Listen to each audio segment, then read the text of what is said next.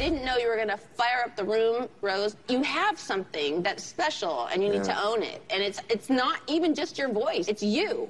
And then it really is. It was a night full of tears on The Voice Tuesday following the battle between Team Gwen Stefani's Jessie Lawrence versus Rose Short. I was the only one that turned for you because I heard something that was raw and cool in your voice, and it makes me feel so good to hear everybody recognize that in you. The tears actually began during Jessie and Rose's rehearsal with Gwen and will.i.am, as the two both shared they struggle with insecurities. And when John Legend complimented Rose on her talented vocals, Rose began to cry. Telling ability, it's just...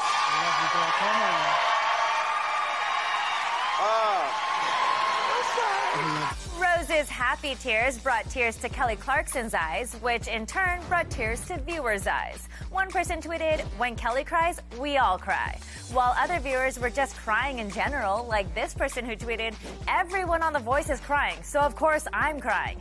#stop that." In the end, Gwen picked Rose as the winner of the battle with the intention of using her only save for Jessie. And when Blake Shelton hit his button to steal Jessie, Gwen totally freaked out. Blake wants to sleep alone tonight. But it's all good between Mom and Dad. Blake only did it to show Jessie how much he deserves to be on the show, and the sweet, thoughtful gesture had everyone crying even more. Who isn't in tears? Raise your hand. I mean, most people are sobbing.